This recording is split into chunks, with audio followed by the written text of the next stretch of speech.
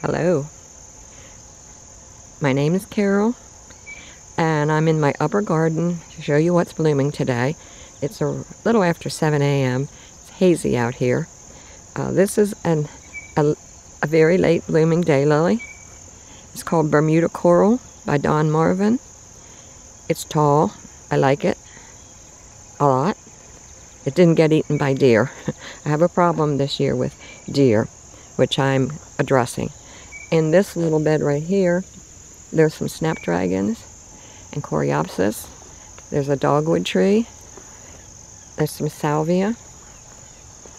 There's also some butterfly weed. That's milkweed. There's a daylily. There's blue fortune agastache.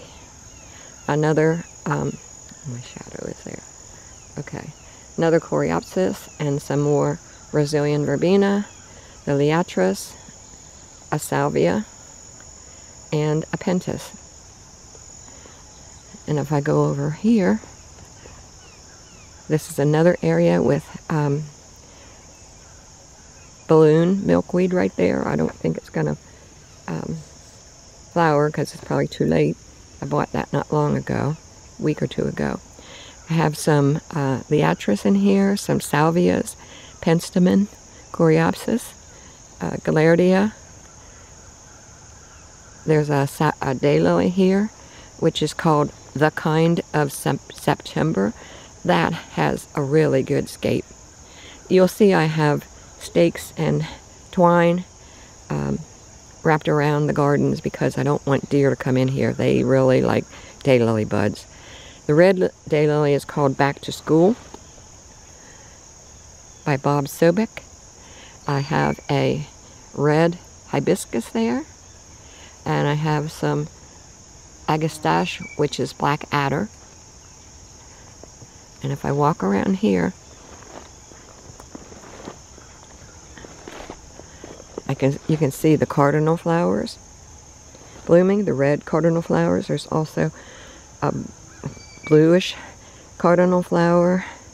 There's some rudbeckias, some Brazilian verbena, coreopsis.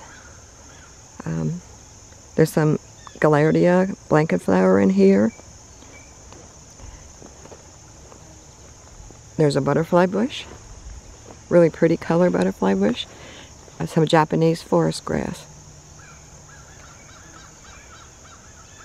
If I continue walking around, there's another dogwood tree.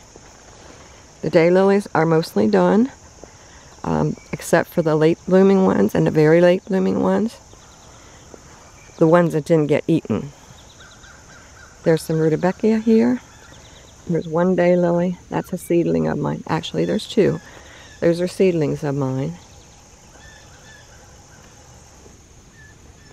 And over here, I have some more agastache. That's blue fortune. And some rudbeckia and coneflowers.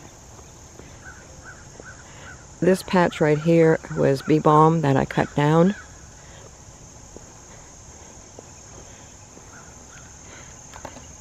And this daylily here is called My Friend Liz. It's not open fully yet, but that one is very late. And that is one I registered. I grew it from a seed for my friend Liz. There's coneflower here. And this is a patch of daylilies right here. Of a daylily called Dancing with Sandra by Dale Thomas.